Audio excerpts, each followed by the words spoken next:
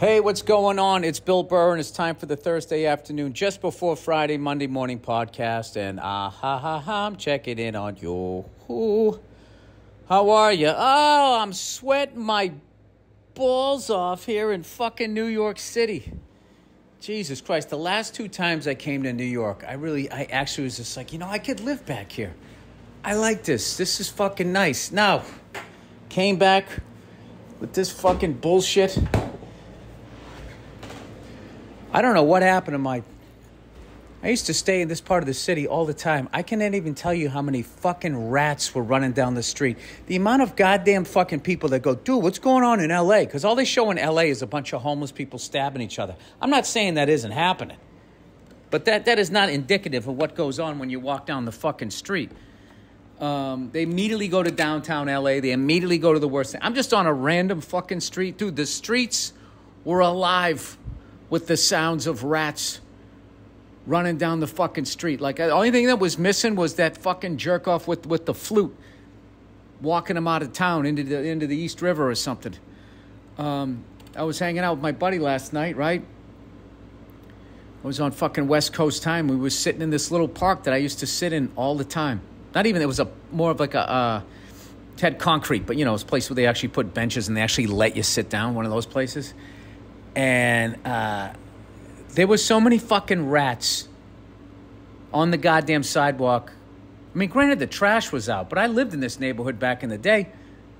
There was nothing like this. Like, even the crazy homeless people were fucking walking down the middle of the street. They were yelling at the rats, but they were like, I'm not going anywhere near those things. I don't know. I like, it's a good thing, liking where you're at.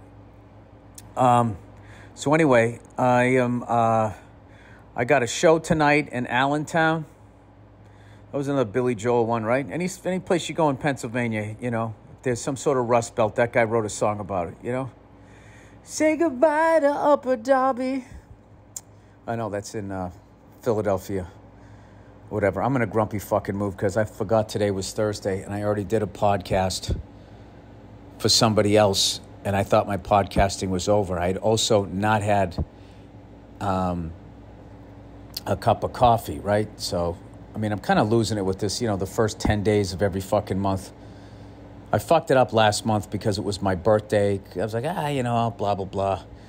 And, I did well for like 5 days. I started on June 30th. Then July 4th, I'm like, what am I? Who am I, Some guy with fucking freckles on his balls. I'm not gonna, smoke a cigar on the July 4th. On July 4th. So I did that, and then I came to the city last night, and I hit up a buddy of mine, and I sat in a rat-infested fucking block, and smoked another one. Now I'm just like, what am I doing? Then I'm walking around out there in the heat, trying to find a cigar, and it's fucking hilarious. Like, nobody sells cigars, but everybody sells vapes, weed, and whatever else they got going on in there. It's kind of funny, those weed and vape stores. I don't get, why is it so... Why do they come with the Tokyo vibe? You ever see pictures of Tokyo? It looks amazing. It looks like Times Square, But these fucking, but it makes sense because everywhere over there, at least the pictures I've seen, is kind of what this city looks like. So I'm going to use this word. It fits in with the aesthetic. Woo! That's a fucking $18 word right there. It fits in with the aesthetic. These fucking weed vape stores, they're just next to sort of these bland things. And then they just got it's like a fucking tropical fish tank. Come on in and get your drugs, man. So we kept going into those places. You got any cigars? And I said, yeah, but they had the ones that, the kids buy and take the tobacco out and make a blunt out of it. Which, people say this younger generation doesn't want to work. But, when these younger kids could easily buy a pre-rolled joint, and they're still taking the time to buy a bad cigar, crack it open, and I still don't quite understand how that works. I've watched people do it, but I feel like once you break the leaf, like, how do you get it back together? And then it's just, I just sort of lick all up and down the fucking shaft. It's great. And then what? I'm going to smoke that thing? Fucking, no. Let me get the pre-rolled one that the AI robot fucking licked on with its fake tongue, with the synthetic saliva. Anyway, somebody sent me this piece on Robert Kennedy Jr. The left is already depicting him as a conspiracy theorist lunatic. So you know what that means? That means he's good for the people. He's not good for the banks and the war guys. You know, like they do this. The Democrats do this every fucking election. You know, and they're gonna do a big hit piece on him. They're gonna fucking trash him. They're gonna ignore the fact that the guy works for a nonprofit and fucking holds corporations accountable for polluting the water. They're going to ignore all of that shit. They're going to be, the guy's out of his mind. He's into shapeshifters. No, isn't he saying that, like, he doesn't believe the Warren Commission? I mean, that's not too fucking crazy, is it? He doesn't believe Sirhan acted alone. I can get with that.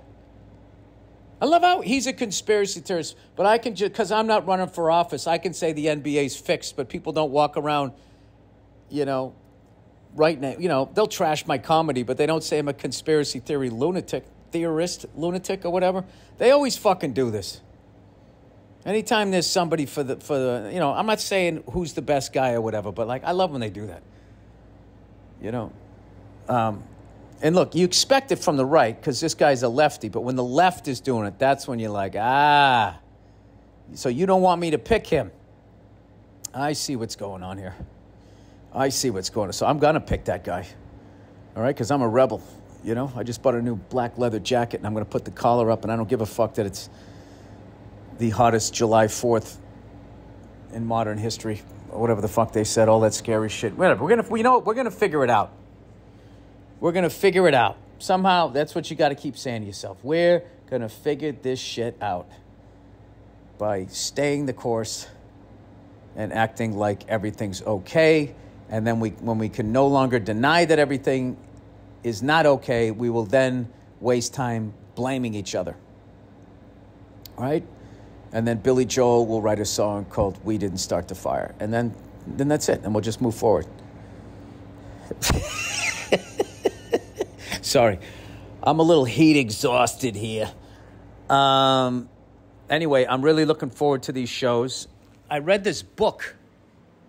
I gotta tell you guys, every once in a while, you know, I read a book. And then when I read a book, I never shut up about it, do I? Because I'm so proud of myself that I actually fucking read a book. I'd be more proud of myself if I could find my little backpack, my pack for backing. Dude, it was next to me on the Davenport here. I'm staring into my age using old people words. Get your feet off the Davenport. And look at you. Go put on some clean clothes. You got stuff all over your trousers. The fuck is the goddamn book? You motherfucker. It's Man's Search for Meaning, I think. Viktor Frankl. So it was about this doctor, Jewish guy. The guy survives 4 concentration camps and then finds meaning in his suffering in order to be able to move forward. Dude, some of the quotes in this fucking book. He said, there's only 2 races of men. Decent men and not decent men. And every group has both. So there's no such thing as a pure race.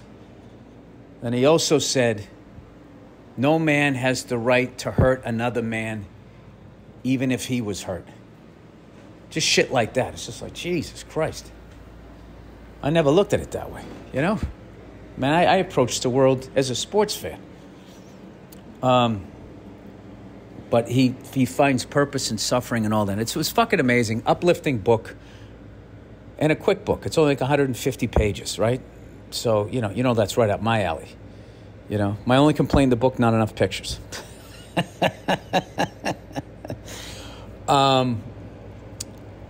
But so I go to his Wikipedia page, and of course, like, his contemporaries have to take the piss out of him, going like, well, you know, he wasn't really he was only in Auschwitz for 4 days. It's like, that's 4 days too many in my world. That's 4 days more than me. And then those other ones he wasn't. It's like, it had to be the most cunty fucking thing I ever read. Well, he wasn't in Auschwitz, really. It's just like, are you out of your fucking mind? The guy lost his wife. The love of his fucking life. He was tortured. He wasn't fed and all that. And he figured out a fucking way how to survive it. You're going to fucking nitpick that? Unreal, man. Is it unreal? I guess it isn't. I guess there's always going to be that, you know. Comic has a great special. There'll be somebody. He's not that funny. All he's doing is this. You know, I guess I get that with the pettiness of show business or whatever. And even politics. But you got to think. You know, if you went to numerous concentration camps, people wouldn't nitpick your fucking stats. This other guy goes, actually, the real hero of the book is actually him. I'm not going to lie to you. After a while, towards the end, I was saying, this guy's kind of gassing up his new, he came up with this new fucking therapy. So he was definitely selling it, but, you know, I'm selling my bullshit, right? We all are. You know, like I drag, you know, Auschwitz, fucking something, you know. Billy Joel can write a song about it. Sorry, I was just in a car and that song came on. Has the funniest lyric I've ever heard. Trouble in the Suez. And it doesn't really rhyme with anything. And I've always been meaning to look up what the trouble in the Suez. That's one of those songs that people who aren't baby boomers fucking can't stand because it sounds like baby boomers whining. And then when you go to the video, it's only baby boomers watching the song, and they're all just sitting there going like, oh my God, like Billy Joel could give like a fucking history lesson. It's just like, he's not giving a history lesson. If I just say Watergate, I can say Watergate, World War II, the Industrial Revolution. I haven't said fucking anything about him, have I? I can't come at Billy Joel. He seems like he went to summer school like me. All right, so I got to stick. He did the work. Come on. Pass him.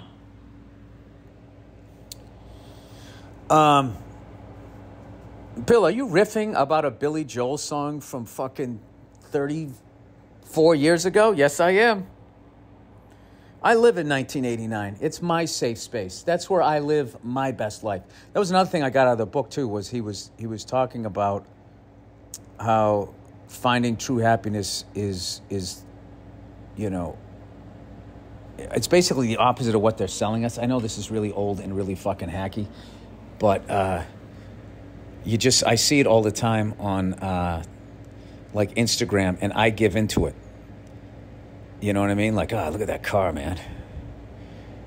Wish I had that car. What if I was in that car and I was driving down the street, people saw me in that car? Would they think, wow, look at that old bald orange man in that car.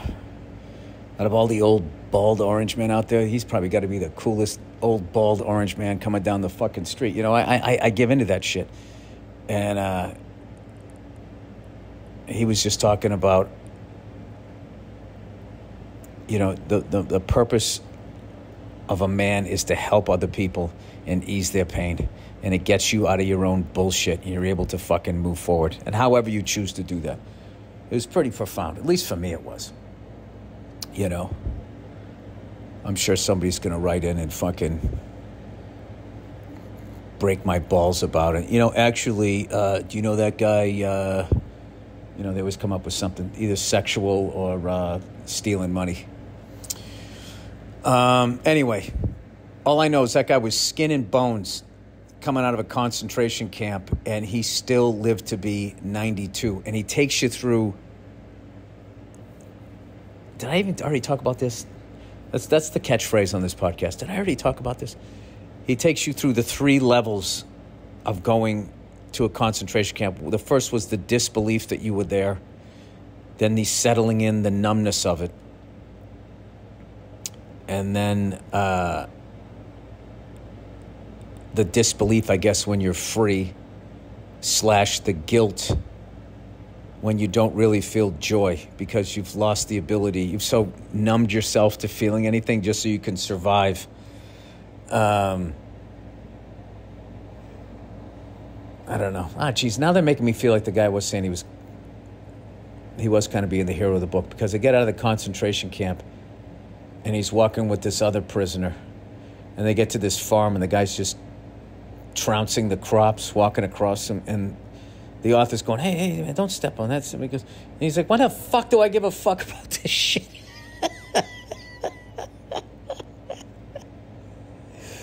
You know? I just had 4 fucking years of my life taken away. I lost all my fucking relatives. You gonna give a fuck about these snow peas?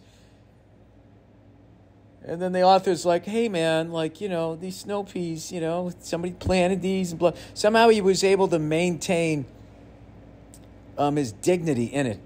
And even if he exaggerated, it was very uplifting book.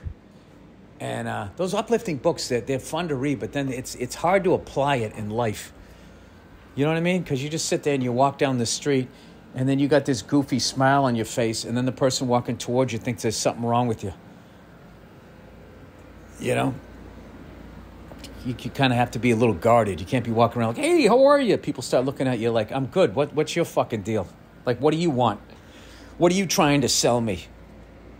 Nothing at all. I just read an inspirational book.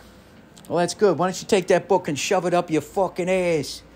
All right, and back to reality. Evidently, we are back outside again. So anyway, I got Allentown tonight. Say goodbye to Allentown, or whatever the fuck he sings.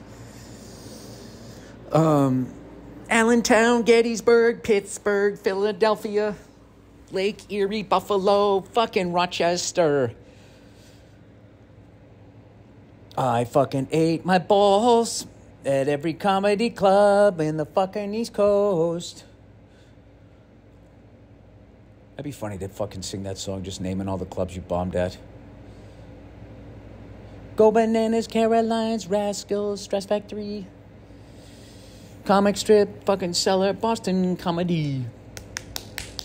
Bill, are you losing your mind by yourself? Yes, I am. I am, because as much as I'm shitting on New York, I do fucking love it. And I do miss it. And this little hotel, boutique hotel that I'm staying at, if they had a rooftop deck right now, I would go up there. I would go up there and I would look at the city, and I don't know what it is. So the city is still exciting to me, to be here and be like, you know what? This is fucking amazing that I'm here. And then a rat runs across your foot and you're like, I got to get the fuck out of here. This is like a bad 80s jokes, but there was so many fucking rats last night, I was like relieved to see a roach.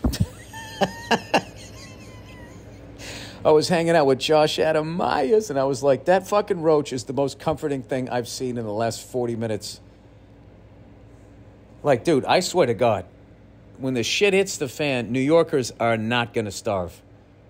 There are enough fucking rats, fat fucking rats. These rats are fucking living. I was so fucking annoyed with the amount of rats on the street. There was actually one in this box with this stupid gray furry ass up in the air, and I fucking kicked the box, and another one ran out right by my leg, and I'm like, what the fuck am I doing? I had high tops on.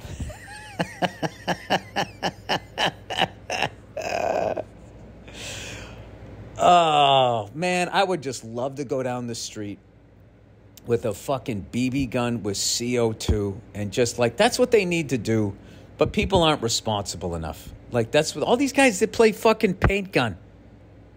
You know, you bring them in there, you pay them a nominal fee per 100 rats that they fucking kill. Oh. They would have a fucking ball. They get to dress up like army guys and pretend they're in special forces, and then you send them down the fucking subway tracks, and they feel like they're in Delta Force. You'd get those fucking cunts down on Wall Street to do that. They'd be down there with their manicured fucking nails, you know, with like probably equipment even better, you know, than what the fucking Navy SEALs have, because, you know, their clients are the fucking Illuminati. Oh, geez, Bill, you're just going all over the place with this, aren't you? Yeah, I am. I think I am. I think I is. And just have them just kill a bunch of them. Don't kill all of them because they must serve a purpose. You know what I mean? They are a part of nature, but they are they're running wild this Saturday night. So anyway, I got 2 new fucking bits. 2 new ideas. 2 new ideas that I want to fucking try. And I'm going to see how I'm doing tonight. Like, if I get on stage and I'm feeling it, if the fucking knock-knock jokes are flowing through me, I am 100% going to, I'm going to try it. But if it isn't, if it's feeling a little tight, like Tom Cruise, it's no good. Fucking shoot the goddamn guy, Tom. Look at Tom Cruise again. He's got another one. Wait, is he our country's Jackie Chan as far as, like, doing stunts? But I feel like Jackie Chan was always getting hurt. You know what I mean? Like breaking his ankle and then fucking rubbing his forehead and shit. Jackie Chan took some fucking bumps. But Tom Cruise, you see that fucking picture of him sitting on top of that building? With that smile on his face like he's on a park bench feeding pigeons? It's unbelievable. It's fucking unbelievable. There's no way that guy has life insurance. There's just no fucking way. Or what is his premium? You know what I mean? So what do you like to do? My own stunts? Could you describe them? Well, this next movie, they're going to duct tape me to the side of an airplane. And it's going to take off and fly the pattern. Oh, yeah? Is that it? Nope. I'm also going to learn how to fly an A-Star, nose it down.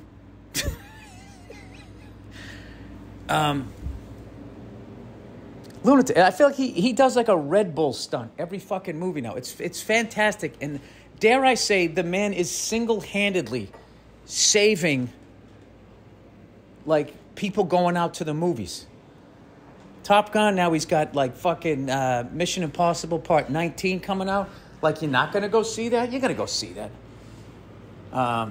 Fuck, I got to go down and do my ride's here to go to Allentown. I'll finish this in Allentown. All right, I'm back. I'm not waiting till Allentown. I'm going to finish this. I figured out they did have actually roof access, so now I'm sitting here up on the roof. Didn't bring my sunglasses, so I might sneeze a couple times. Now, Christ, who broke this table? Can't have anything nice. Somebody breaks it, they don't fucking say anything. They don't give a fuck. Would have you said something, Bill? I'd like to think I would. Oh, you the hero of this novel, Bill? Are you the guy saying don't step on the snow peas? Fuck, it's bright out here. It's a weird part of the city. Bunch of new shit. Hang on. That's going to get me kicked off. Sir, there's no sneezing up here. Anyway, I kind of forgot I had to do a podcast today because I went up and I did Chaz Palminteri's podcast. Was an absolute thrill to meet him. Got to talk to him. I was so amazed that I was actually on this thing that I didn't ask him enough questions about A Bronx Tale. The only thing I talked about how much I loved that bus that Robert De Niro was driving because it had all those fucking extra windows and how they don't build shit like that anymore. Out of all the fucking things I could have asked him, that's what I asked him. You know? That movie still has one of my favorite cars of all fucking time. It was a 66 or a 67 Cadillac Coupe de Ville with the 4 headlights, 2 on each side stacked up on top of each other. He had one fucking fire engine red. He just backs it up to his hideout. Oh. Someday. No, I'm not going to own one. I'm going to rent them. That's my new shit. My lovely wife cured me of that, thinking I had to own these cars. I don't need to own these cars. I just need to find someone who has them and drive them for a weekend. You know? Or what you do is you're that guy, you have one, you drive it around for a little bit, you sell it, you get something else, then you sell that. But my thing is I immediately fall in love with shit. And then I want to redo the whole thing and fix the whole fucking thing. And then, keep it under a tarp and all of that shit. I'm like a chick whose dad didn't stick around. Just falling in love with every sailor that comes down the street. Sailor Bill? What is it, the 1940s? He's the boogie woogie bugle boy, company B. Let me do some fucking reads here. The Andrews sisters, if you're wondering. That was a big thing. The Mills brothers, the Andrews sisters. There was a lot of, everybody thinks the Jacksons were the first ones, Or the, who the Mormon ones? The Osmonds. Nope. Mills brothers, Andrews sisters, the Kowalski twins. All right, I made that last one up. All right, Simply Safe, everybody. When an intruder threatens your home, every second counts.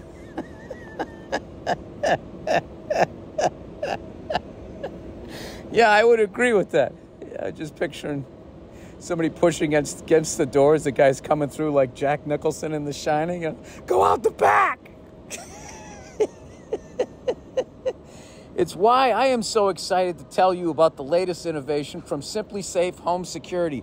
It's called 24/7 Live Guard Protection, and it's made possible only by Simply Safe's new Smart Alarm wireless indoor cameras.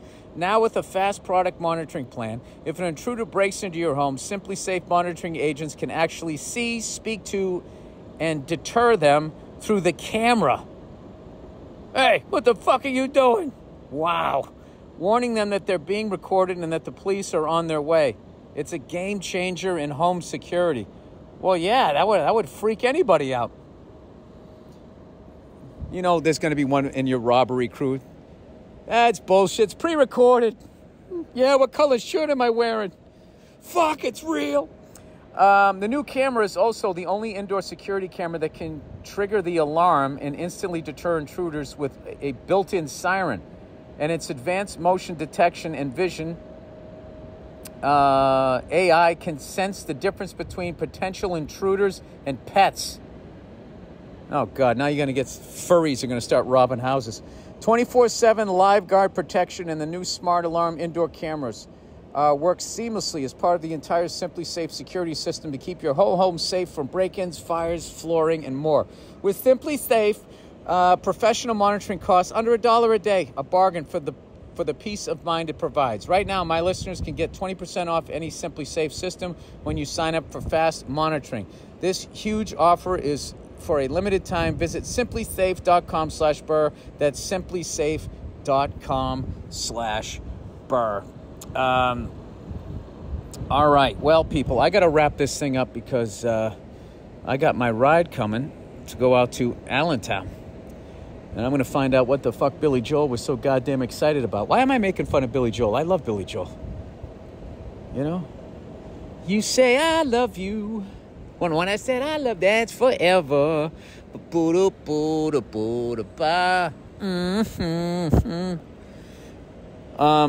Liberty DeVito, come on. All right. That's the podcast, everybody. Thank you so much for listening. Have a wonderful weekend, you cunts. Enjoy the music picked out by the always fabulous Andrew Themelis, and then we'll have a bonus episode of the Thursday afternoon just before Friday, Monday morning podcast. You know what's great about being up on a roof? There's no rats up here.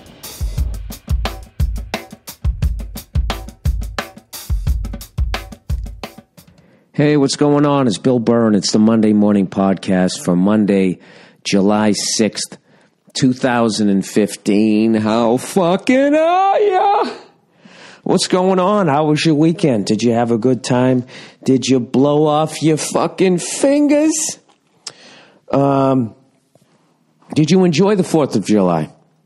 First of all, right out of the gate, I want to thank everybody that did some dumb shit with fireworks and had the presence of mind to fucking make a YouTube video out of it.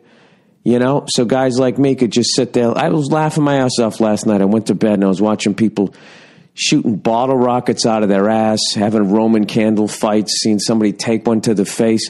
Do you know some guy in Maine lit something off on top of his fucking head and he died instantly? They were like, he lit off, they said a mortar or something fucking insane. What kind of a fucking asshole would do something like that? He must have had it. There's no way. Everybody knows once you get up to anything like a pack of firecrackers on your head, you're like, that's funny. You're going to fucking kill your eardrums and, but you're going to survive. But what do you put, an M80 in his mouth or something? Well, I don't know, Bill. You fucking brought it up. All right, relax. Let's just look up. Maine guy dies, fireworks. All right, man shoots off firework from top of his head, dies instantly. A 22-year-old man was drinking and celebrating the 4th of July. Happy birthday to America. Dude, put it on my head. Happy birthday to America. I'll fucking light it. Happy birthday. Wow! Michael? Oh my God, somebody call an ambulance. That's how it went down. 22-year-old man who was drinking and celebrating the 4th of July tried to launch a firework from top of his head, killing him instantly, authorities said. Authorities said. You got to be an authority to say that somebody's fucking dead after they light something off on their head? Wait a minute. Clear the way. Yes, he is dead. Well, they kind of knew that. He has brains all over the sidewalk. Watch your mouth, woman. Watch your mouth, woman. It's one of my favorite quotes in sports over the last fucking, I don't know how many months, 6 months. Watch your mouth, woman. When that woman asked LeBron what it was like to be a punk-ass bitch, and then that guy's going, watch your mouth, woman. Watch your mouth, woman. And, you would think that the broads would have fucking difficulty with it. Like, I realized that she said something derogatory towards him, but that's no excuse. Go change your bra, lady. All right? I love that they didn't say anything, because even they knew. They're like, all right, yeah, that bitch was out of line. I'm just talking shit today. They won't say what kind of firework it was. All right. Apparently, he thought that was a great idea. Yeah, just when you died in a stupid fucking way. When somebody starts it off. When they start your eulogy off with apparently. Apparently this guy thought sticking his head in the garbage disposal was, going to give him a good buzz. I mean, I'm sorry to bring it up, Claire, but, how did he even get it in there? Hallelujah. His friends said they thought they dissuaded him from doing it. The next thing they knew, he ignited the firework and he was killed instantly. What the fuck did he shoot off? There was no rushing him to the hospital. There was no Devin left when I got there, said 25-year-old Cody. Jesus Christ, the names of this generation, huh? Devin, Cody, Jeep Wrangler. Devin was the kind of person who would do something stupid. Absolutely. He was the kind of person who would pretend to do something stupid to make people laugh. Well, he wasn't faking it. All right, it's the first fireworks fatality since they legalized fireworks January 1st, 2012. Well, he just fucked it up for the whole state. It's bad enough everyone's on heroin. Now you're going to give them fireworks? I mean, what next? Does ISIS get their own juice store? Come on, people. Over 18% of bottle rockets are shot out of people's anuses in this state alone. This needs to stop. Woo! That's going on in Main Street right now in Maine. Hi, do you know me? Of course you don't. I'm your regular housewife here in Maine. My son is on heroin. My other son shot a Roman candle up his ass. I'm sorry to be graphic. He was trying to shoot it out of his ass, but apparently in his excitement, well, who's kidding who? I mean, in order to light the wick, you got to be able to see it. So I don't know how these things were done. When we were kids, we lit them and we ran away. We hid under our desks. That's what we did. Devin was a great person. And in New Jersey, a 52-year-old man blew off a large piece of his leg below the knee when he set off a tennis ball-sized firework in Montana. A 32-year-old man was killed at his Billings home in a fireworks accident involving a mortar tube. All right, at least there was some sort of mortar round. First of all, when you start lighting off shit where your neighbors start screaming, incoming, what do you think is going to happen? Let's look up a mortar tube here, everybody. I'm learning about fireworks through the death of my fellow Americans. I spelled motar. All right. Firework mortar tubes. How about some images? Let me see what the fuck these things look like. Is there some sort of... All right, all I see is army guys. Yeah, that's not good. When the shit you're shooting off... Oh, there we go. Well, there's one that looks like a little barbershop thing. What a fucking dope. He shot that off his head? You know what probably happened, I would guess, is that there was some sort of discharge from the bottom end of it in the concussive force. But it seems like there was no Devon. He fucking blew his head off. Oh, Jesus. What a way to start. I had such a wonderful weekend. I didn't mean this when I was talking about funny shit. I was just talking about, people having Roman candle fights. Come on, we all did that shit, right? That is the evolution of all weaponry. All right? Anything that has an explosive device, anything it's explosive device, anything that fucking blows shit up, you start, or anything that you can shoot at a target. It always starts simple. Let's light it off. Let's point it in that direction at the trees. Right? And then what? Then you move up to let's torture some insects. Let's shoot a bird. And eventually, because, the way human beings are, that we always try to top one another and we get bored, which is the reason why we went from walking to the horse to the car. I'm really in deep right now. I know. I don't know what the fuck I'm talking about. Eventually, you're going to move to the ultimate prey, the human being. Something that can think the same way you do. Something that may have done better in math than you did. That's the challenge. This person passed algebra. I did not. We're both trying to kill one another. Is, first outside, inside, last going to come into play here when we're out in the woods? Our opposite angles being congruent. Is that going to be the death of me? Or do I just have that extra something? Do I want it a little bit more? Am I able to block out the fifth commandment? Do I have such a strong religious background that I can hear God's voice in my head telling me that I'm right? Telling me to deliver that animal. It's not even a man anymore. It's a fucking animal. Deliver that animal in the express lane to its maker. Right? Do I have that? It's inevitable. That's personally why I don't fuck with fireworks.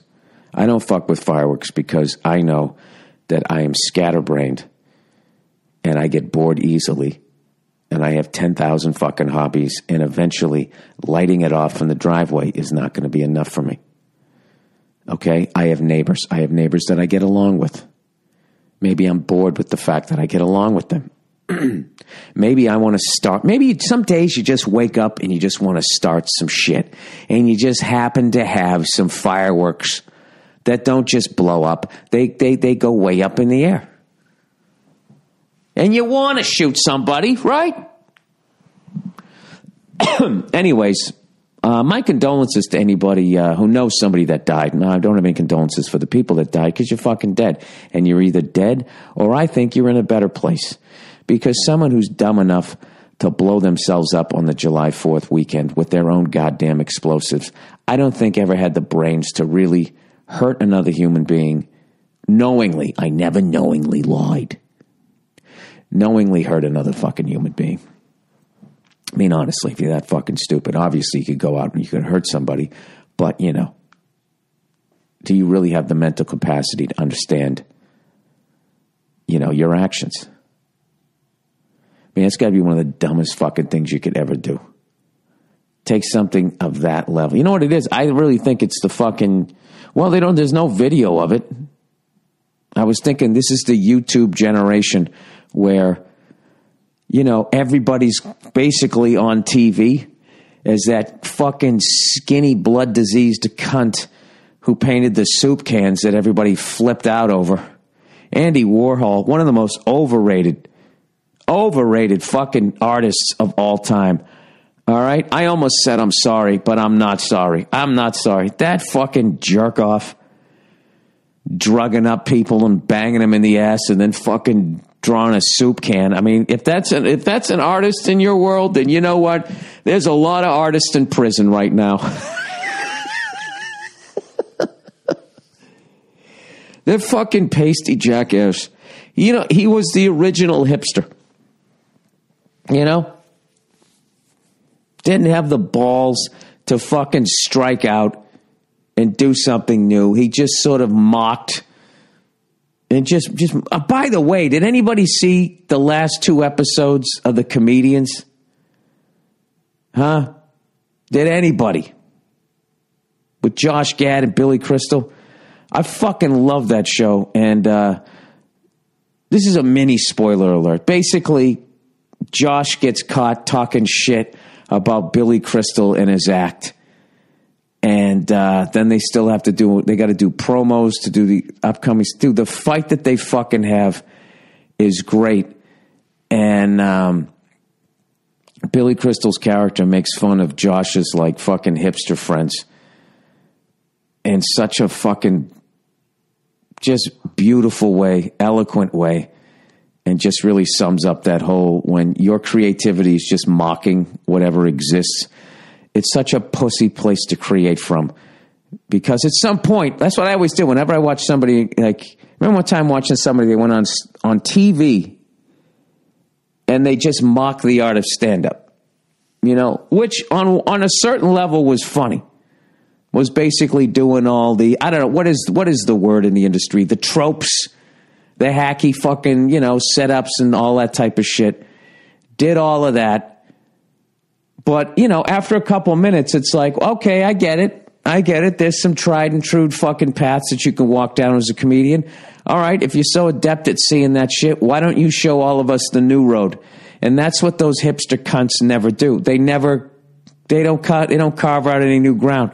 They're just stomping all over shit that's already been done, making fun of it. So I actually, it's weird to me, is because there's so much of that during this period of time. Like whenever in 20 years from now, when this generations of directors makes their Fast Times at Ridgemont High, they're fucking Dazed and Confused. You know what I mean? Actually, Fast Times at Ridgemont High took place in the 80s, so that was actually very current. But I'm just saying how, in the 90s, the 70s became nostalgic and you made fun of all the clothes and the fucking hairstyles and all that. In the 2000s, then people made fun of the 80s, and now people kind of mocking the 90s. What are you going to mock now? People mocking the decades before, like that's what people did in this? There's got to be something. I know what they'll do. Let's see, what will they do? They'll do DJ music. I'm being too hard on this generation. They got their own stuff. They got meth. Every generation has to have their own drug, by the way. And heroin, a little bit old, something new, something borrowed, something blue, right? So what do? They get the meth. That's their new thing, right? The old thing's heroin, something borrowed, they're mocking all this shit, and something blue, that's when they fucking OD and they don't have any oxygen in their blood anymore. Jesus Christ, Bill. What are you doing, poetry over here? I'll tell you right now, that was a solid 15 minutes and 15 seconds of absolute horseshit. And you know what? You sat there and listened to it. That's what you're doing today? 2 days after the fucking birthday of America? When we kicked England's ass? Jesus Christ. Fucking England. Isn't it amazing that little ass fucking island, that there was full of so many fucking evil white people that they actually kind of took over the world for a while. Well, actually, there was way less people, though, wasn't there? Most of the places they went to, they weren't, there They weren't as advanced, right? This is where a white guy gets in trouble for saying some racist shit, you know what I mean? I'm not trying to say that, your boats weren't as good as their boats. I wasn't there, okay? And in a lot of ways, cultures that were considered primitive, if we continued to live that way, I want to ask you, do you think that the planet would be in the polluted state that it is? I don't think it would be. But I'll tell you this right now, I would already be dead. I would already be dead. Which for me, selfishly, I'm glad we continue to advance and pollute the fucking world. But that's just a selfish fucking move. I should have said, you know what? I wish it stayed the same. And I died of a ruptured appendix when I was 12 years old.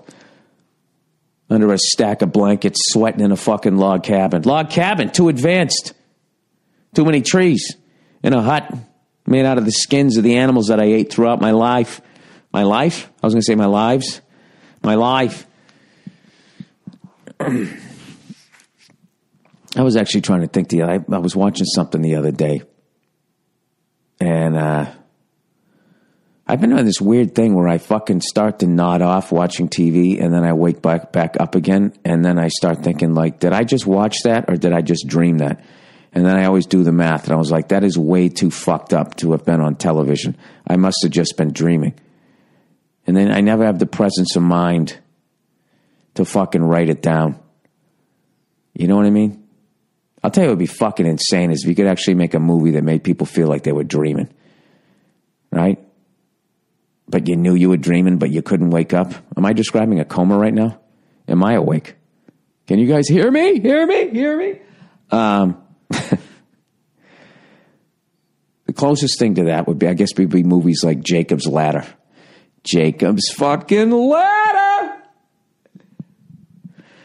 That movie was that movie's still great. I watched that the other day. Very underrated movie. Starring the guy from Tim Robbins. The guy who used to be married to Susan Sarandon. Oh, crushed 2 names in a row there. I saw Susan Sarandon recently in a movie with, I want to say Melissa McCarthy. I don't remember. All I know is she was fucking hilarious. Oh, it was Melissa McCarthy. She was fucking hilarious. Fucking hilarious. As was Melissa, as always. So anyways, speaking of ladies, luck be a lady tonight. You won the Ladies World Cup. You stuck that ball in the motherfucking goal. And you won the World Cup for the third fucking time. The fucking men haven't even won it once. It isn't fair. It is not right. Why do only the ladies win the fucking World Cup while all the guys got their soccer balls on ice? Sorry. The ladies World Cups, I actually fucking really got into it. And by really getting into it, I kept forgetting it was on. But whenever I saw it, I kept going, you know what? I'm going to watch this. I saw Japan versus Australia. Japan obviously won that one because they played the ladies in the final, right? You know what? The fucking women had, what? 4 goals in the first, I don't know how many minutes. 5 minutes or something like that. I missed it, of course. I was out, what was I doing? I was playing drums. You know what I mean? I was doing that shit, and then I fucking came back. That's what I do. I live like a fucking 8-year-old. I should have died when I was 12. What am I doing here? Walking around like a big kid. You know, I should have a fucking pacifier, the way I live my fucking life. You ever see those weirdo guys? You know, they can't let go of their fucking childhood. Remember on Opie and Anthony one time we were watching these things, and they fucking walk around in diapers, and their mother treats them like a big baby. Jesus Christ. You know what I mean? That's the one good thing if Hitler lived. The one good thing if Hitler lived, people who want to be adult babies would have been exterminated.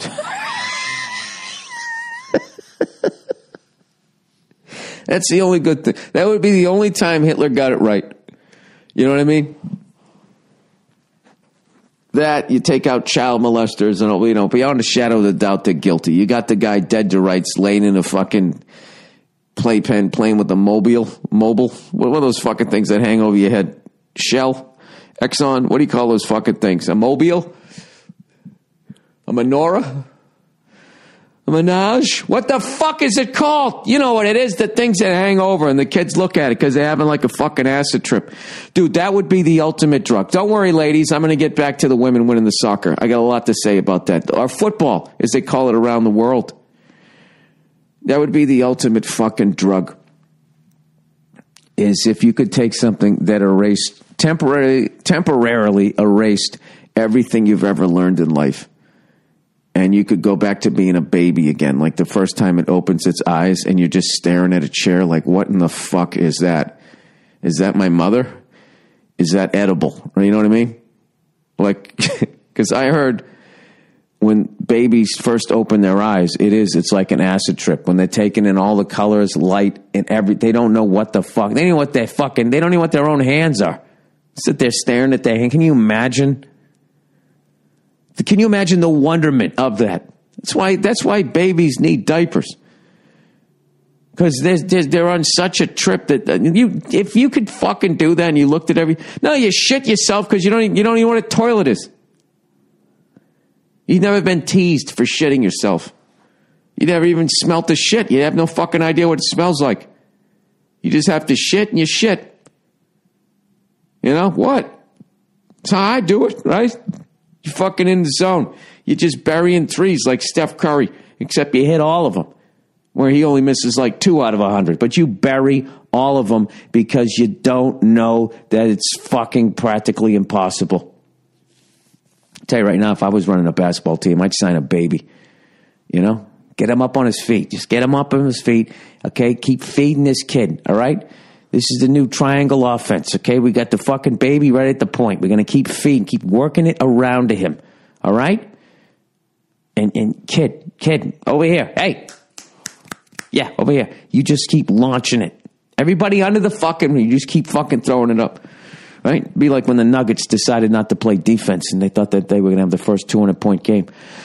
What am I talking about? Fuck you. I got an hour to fill here. I don't have any fucking advertising copy, so this is just going to be me just running my fucking yap for as long as I can. All right, so back to the ladies of women's soccer. These soccer-playing human beings that have the lady bits. All right? So they scored 4 goals. Of course, I missed all the fucking goals. The only goal, it was 4-1. The only goal I saw was when Japan all of a sudden cut it to 4-2. And I was like, oh, fuck, is this like NHL hockey where no lead is safe anymore? And then the ladies came right back down and gave Japan the old right there, Fred. They gave them the old right there, Fred. Bam, shut the fuck up. Go home crying because you just lost. All right? Now, let's look. This is how what a sports nerd I am. Even a sport that I admittedly do not even watch, or don't watch it nearly as much as I should, because it is a beautiful sport, especially the way the women play it. I actually prefer women's soccer to men's soccer. Why, you say, over there in jolly old England, Ireland, or where fucking Argentina, Brazil, Germany, all this fucking soccer Giants football, I'll tell you why I prefer it. Because the women don't dive every 3 seconds crying like a bunch of babies. Like when the women go down, like they fucking, they got tripped up. And then they look at the ref like, what the fuck? You going to call that? I thought the women played, they play a better game. They just play a better fucking game. I'm sure the men's is a little faster, fucking blah, blah, blah, blah, blah. But all the goddamn fucking whining and crying in men's soccer. I tell you right now, men's football players, you got to be ashamed of yourself. And that goes for you too there, fucking Rooney, or whatever your fucking name is there on Man United. All right? Looking like fucking... I don't know what the fucking... Champ Sport, whatever the fucking character's name is. I'm sorry. All right, let's just fucking plow ahead here. Yeah, the women don't fucking cry every 2 seconds, but I will tell you this. What is fucking funny is when they lost Japan's goalie just started crying. I mean, the defense sucks. The defense had a total fucking meltdown. I don't know what the ladies' coach saw, but whatever it was, they exploited it fucking 3 times in the first 5 minutes. And the only bad goal was when they actually shot one from center ice. And the goalie looked like me playing right field when I was in 4th grade. Like, oh, it's going to drop in for a single. Come on. Maybe, oh shit, it's over my head. Remember that when you totally misjudged it? Second it hits the bat, you start running in towards the first baseman, and then, I don't know. And it's within 3 steps, you do that fucking just immediate stop, and then all of a sudden your head's back at a 45-degree angle as that ball just keeps going up over your head. That's what she did. And what's funny is she leaped up in the air with the one hand to try to stop it. And when it went over her head, she just fucking landed on her entire backside. And you could already see her just going, fuck. And in the end of the game, I guess she felt that she cost her team the victory, which she didn't. It was absolutely horrific defense. She just bursted out crying, which is one of the beautiful things about being a woman. You know, when you look at a baby, all right, boy or girl, you know, they want something, you know, that's yours, something of value, and you take it away, you say you can't have that, and they want it. They immediately just, they can just start fucking crying. They're upset. They don't like what's happened, and they just cry it out. Women can do that. Women can do that, and you feel bad for them. If a man cries, another man, the only thing you can do is just laugh in their face and tease them until they stop doing it, because it makes you so fucking uncomfortable as a man. The only time it's acceptable is when your friend blows his head off with a mortar round, whatever the fuck he did at a 4th of July party. And even then, you know, you got to shake it off within a couple of Miller High Lifes there. You know? All right, Cliff, he's dead, okay? It's not going to bring him back. We still got all these beers. What is the difference if we say it now or in the morning? He's going to be just as dead in the morning. We're running out of ice. We got to finish these things. And you're like, you're right, man. You're right. I'm sorry. You know, it's just like, why would he do that? Sorry. That's the thing about women. They can just fucking cry. And we're not allowed to. And it's that combination that they are allowed to cry out their pain, and we have to hold on to it. And the fact that they then turn around and nag the fucking shit out of us, that they actually take 10 years off our lives. Do you realize that if women died 10 years before men did, can you imagine how much they'd be complaining about that? How much they would be blaming us for it? You know, when we say that we die, you know, men die 10 years early, they just blame us. Well, you know, you hold on to your emotions. You don't go to the doctor. Yeah. And what about the cunt factor? Huh? Anything there? I swear to God, if you turned the fucking tables and women died an average of 10 years before men did, all right, what pansy colored uniform would the NFL players have to wear for an entire fucking month as they raised awareness? How much would they be blaming us? How many movies would Meryl Streep win an Oscar for playing the woman that was strong enough to die at the same time as the guy in her life? Huh? I don't know. You know what's funny about guys, and the beauty of guys, is we don't even give a shit. We die 10 years sooner than you do, and we don't even give a fuck. It's the beauty of the simplistic man brain. Anyways, let's plow ahead here. So Women's World Cup soccer has been around since 1991. And as of yesterday, the United States of America, we've won the most. We've won 3. And Germany has won 2. 1, 2, 3. Norway has won 1. The death metal capital of the world, and Japan has won 1. Japan actually won the last one, so we dethroned the champions. All right? Men's World Cup soccer. There's only been... So wait. Women's World Cup soccer, there's only been 5, 6, 7 times it's been played. All right? This is why I'm finally gaining respect for this. I always had respect for the championship because the entire world does compete. But not only does the whole world compete, they do it every 4 years. So it really fucking means something here. And all these people around the world who are going like, yeah, Bill, you dumb fucking yank. It means something. Well, you know what? Maybe if you guys weren't a bunch of fucking girls flopping all over the fucking place and you could actually pick it up with your hands. The fuck? I don't understand a sport where you have 4 fucking limbs and you're only allowed to use 2 of them. Jesus Christ. It's like you're mocking the handicap the entire time I'm watching the fucking game. Anyways, sorry. So there's only been 20 men's World Cups. All right? Brazil has won the most at 5. Italy and Germany have both won 4. And I got to give the nod to Germany, as much as I love Italians. The way they dress, their food, their flashy fucking jewelry. I'm all about it. I love Italians. And I am fucking German. I got to give the nod to Germans because they won their first 3 with half a fucking country. They won their first one. Let me look this up. Let me make sure that I have this correct. They won their first one, I think, in 1954. I mean, that's literally like, what is that? Like about 9, almost less than a decade.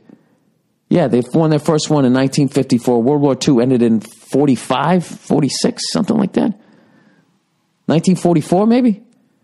We'll say 45. What the fuck? Within 9 years of trying to take on the entire world and losing, Dresden and bombs all over the fucking place, they won a World Cup with half their country, West Germany. You know what I mean? I'm sure East Germany was actually in it too. Who's getting who? Germany is just, I mean, that is just a roid factory over there. 1974, they won it. They were doing so many steroids by 1974 that a lot of people don't know this. That West Germany team was actually 80% women.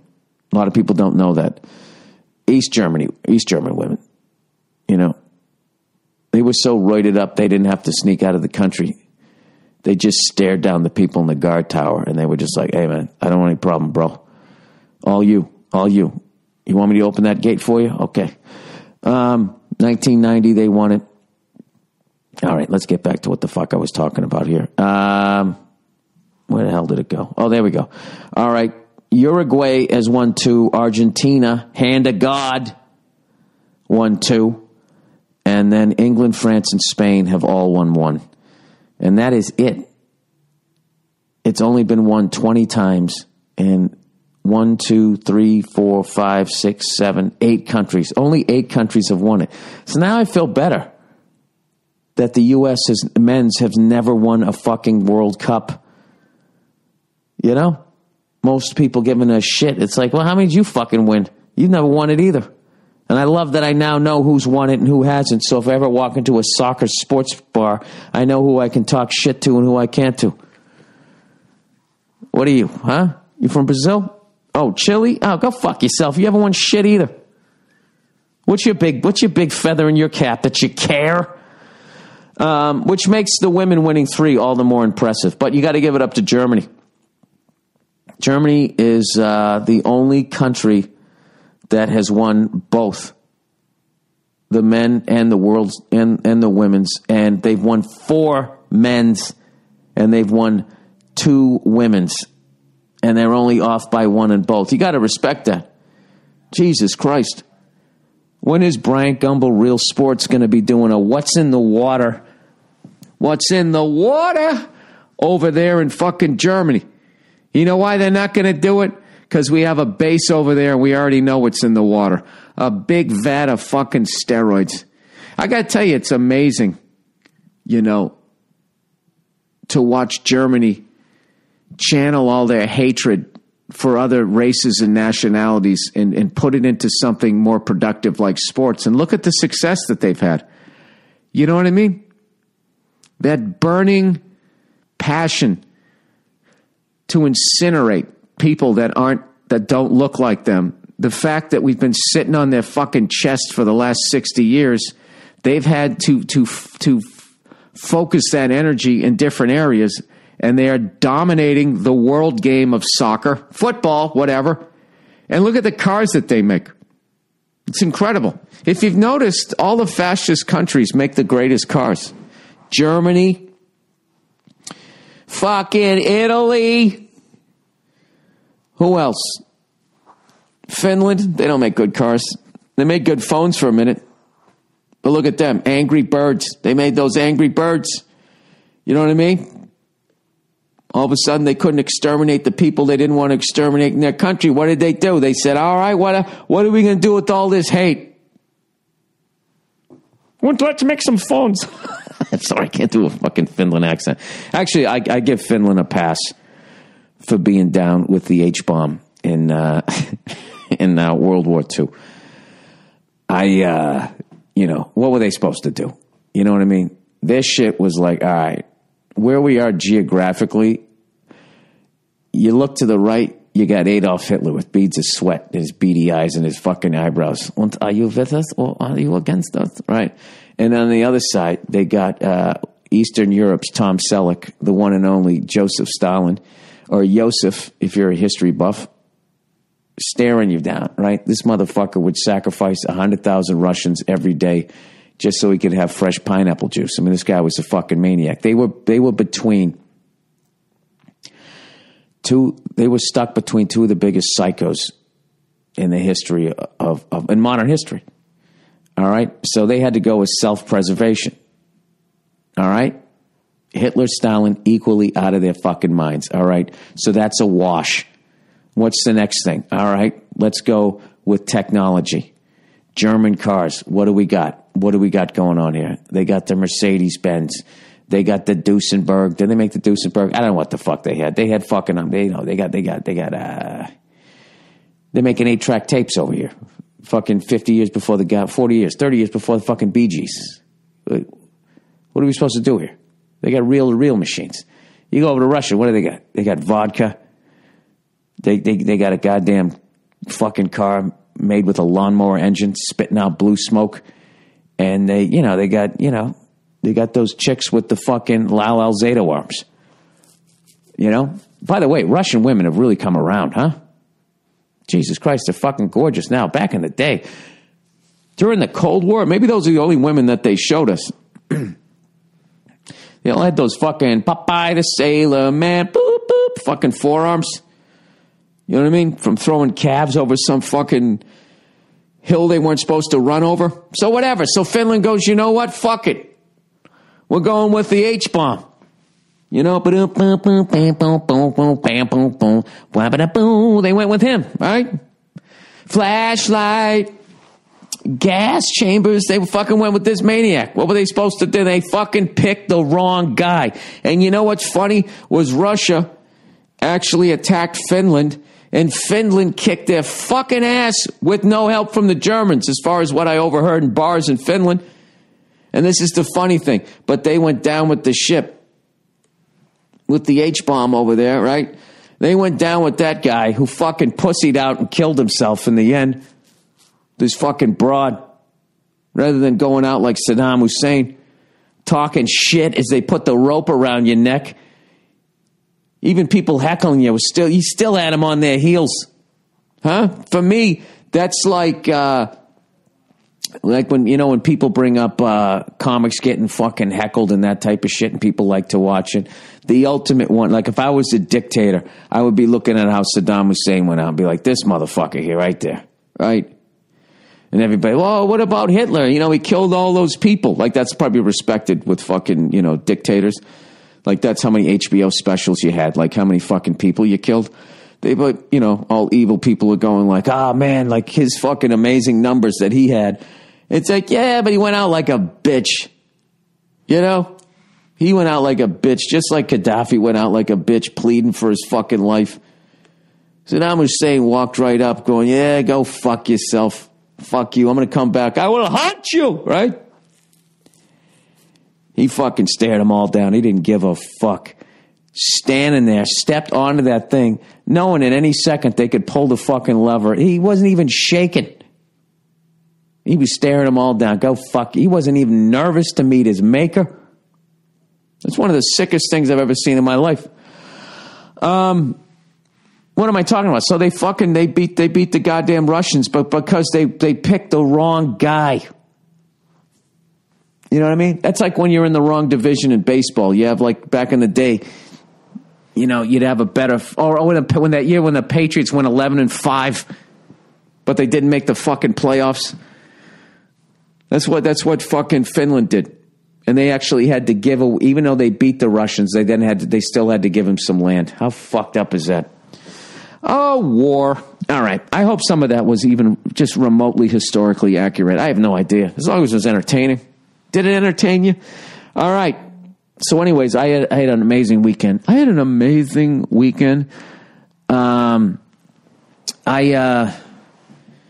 some family came in, and for the first time ever, I gave a helicopter ride to some family members. I went up with the fucking instructor, though, because I'm not a moron, but we did this great flight. We flew out of Long Beach. We ran around the Palos Verdes Peninsula. It's great, man. You fly right over the Queen Mary, and then you go around the peninsula, and as you go around the peninsula, that's when you start realizing how many goddamn things are in the ocean, even though we fucking fished them out.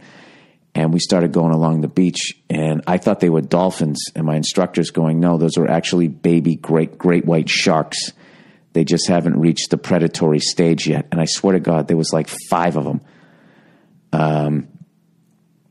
And there was all these people frolicking in the fucking water, and there was this one jackass who had swam beyond where they were. They were perpendicular to him, but he was further out into the ocean. They were closer to the beach. I hope I'm explaining this correctly. And he was swimming out to like a buoy, like that naked chick in the beginning of Jaws. Yeah, I've said it a million times. You're out of your fucking mind if you swim in the ocean. If you don't believe me, take a helicopter ride. Have them fly 100 feet off the fucking ocean. I know what you're thinking, Bill. Oh, Jesus Christ. How fucking nuts. Yeah, they have a 2,200 hour fucking overhaul. It's a brand new helicopter every 2,200 hours. Go fuck yourself. What I'm doing is infinitely more safe. All right? And then we made a right turn at the Ferris wheel on Santa Monica Piers. We flew over Santa Monica, over Beverly Hills, right over fucking the Aaron Spelling Mansion, which is the most ridiculous house ever built that I can think of. Do you know that house was so big? I saw a thing one time. They did it on the Aaron Spelling house. They actually have a room in there just for wrapping gifts. They have a gift wrapping room. You know what I mean? To me, I always thought that for the people who do American Horror Story, like that would be a great place to do one of those things. People that are that level fucking rich.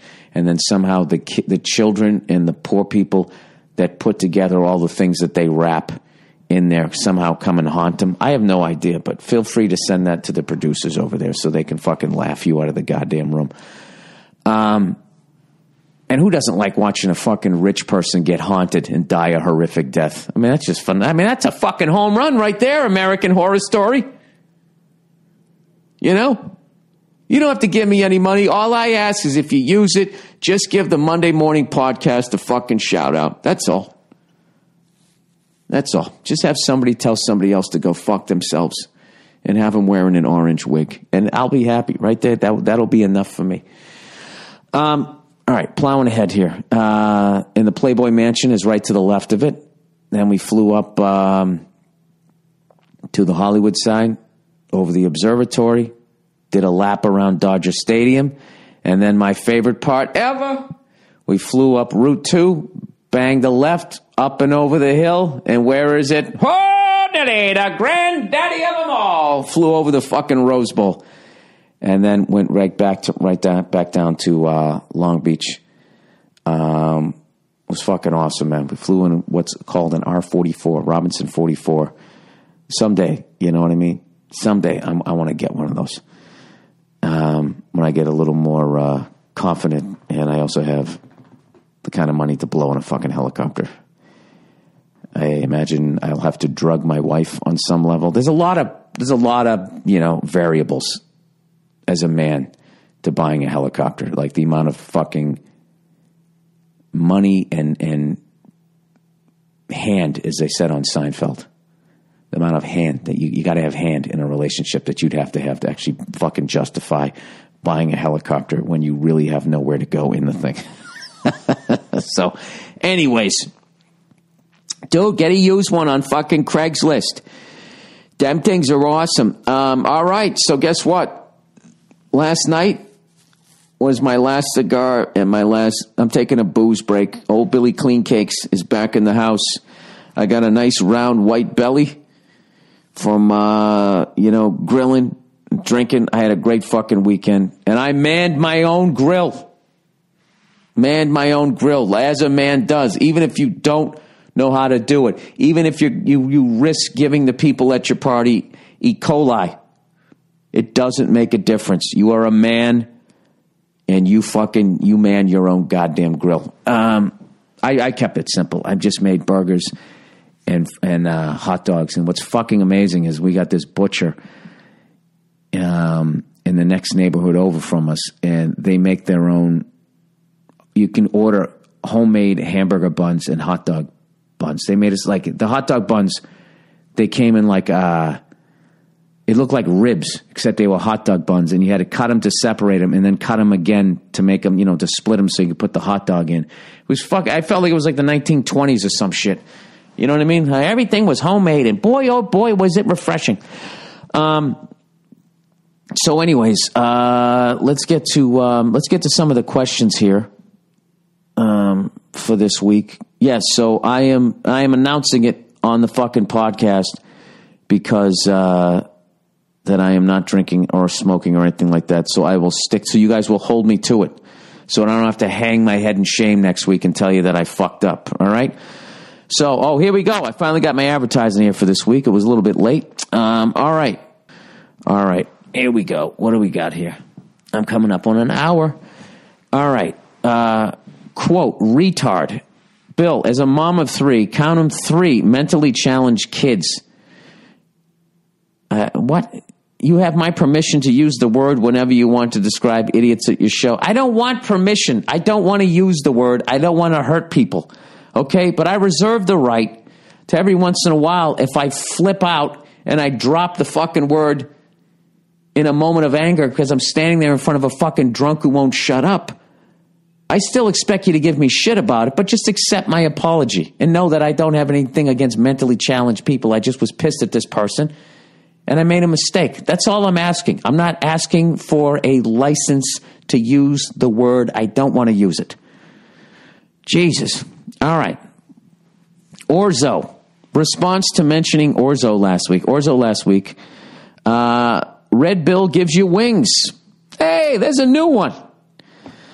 Tell that woman of yours to get back in the goddamn kitchen. Orzo is a pasta shaped like rice, not a grain. Christ alive. But seriously, love Nia. Her appearances are the best part of the podcast. Well, fuck you. I like to think I bring something to the table.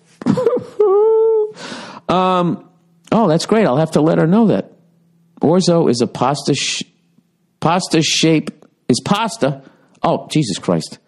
Orzo is pasta shaped like rice. Dude, I really have a fucking learning disability, man. I can't read words. I can read them. I just can't put them to. I said Orzo is pasta shaped rice. I don't even know what the fuck I said. Orzo is pasta shaped like rice. You know what? Anybody who listens to this podcast has got to be at least as dumb as I am. Let me fucking look this up. Maybe they're right. Orzo. Wikipedia says it's pasta. So you gotta think it's true. Orzo, it's Italian for barley, from the Latin also risoni, is a form of shortcut pasta shaped like a large grain of rice.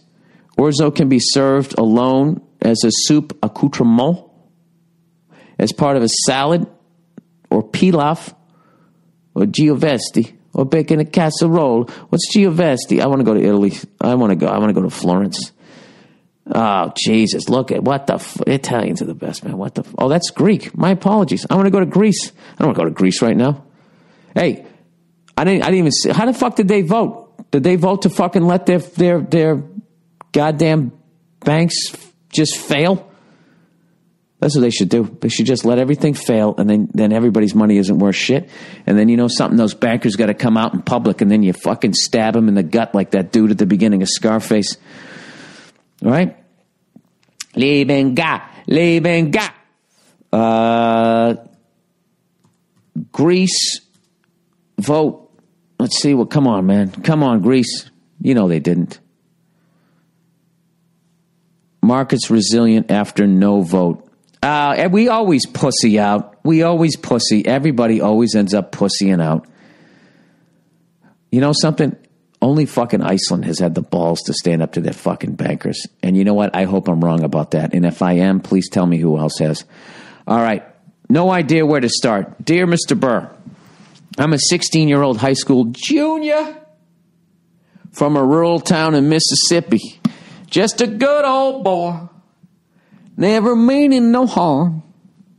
Getting a Confederate flag birthday cake every fucking 6 months. 'Cause his parents are too dumb to know what a year is. You're not even 16, buddy. You're really fucking 8. Sorry, that was totally stereotypical, and I shouldn't have done that.